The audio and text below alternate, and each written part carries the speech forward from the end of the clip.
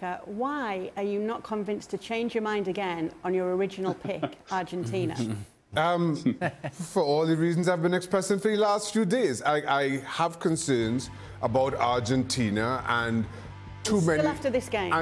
Too many of their players not willing to play their own natural games in this team. And again, when Saudi Arabia asked questions of Argentina that they weren't expecting, they weren't able to adjust. You contrast that, and I know we could level maybe a similar criticism around France today, but they made a ton of changes. I know Frank will get to that later on.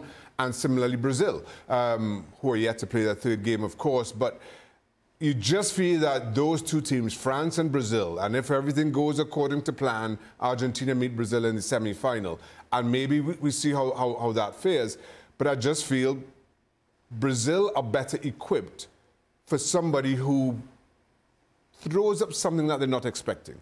That an adjustment is needed, that game management is needed. I just don't think Argentina has shown that. And how is that different than when we started the tournament?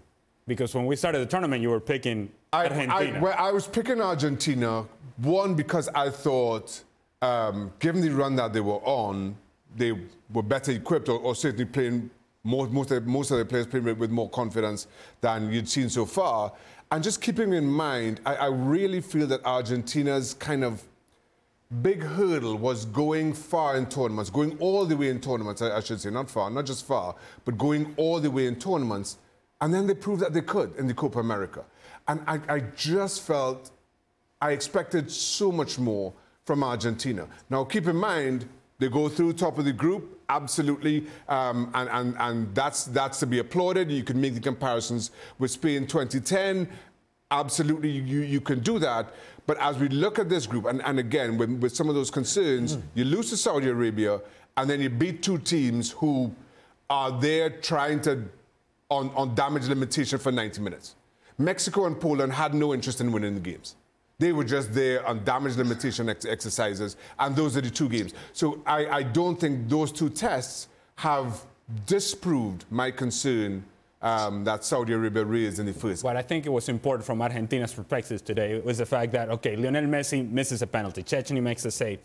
And we have seen this before from Messi in the World Cup against Iceland in 2018, where he missed a penalty and then he went hiding. He went missing the rest of the game.